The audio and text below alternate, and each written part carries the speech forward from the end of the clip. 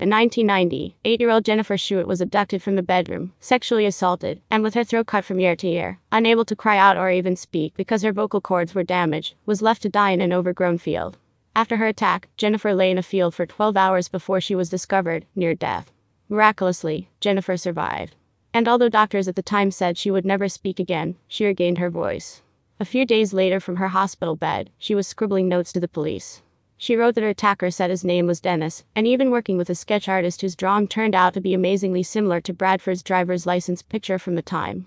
Bradford, 40, has been charged with attempted capital murder, which can carry a life sentence. "This event in my life was a tragic one," Jennifer said during a press conference in Texas, "but today, 19 years later, I stand here and want you all to know that I am okay.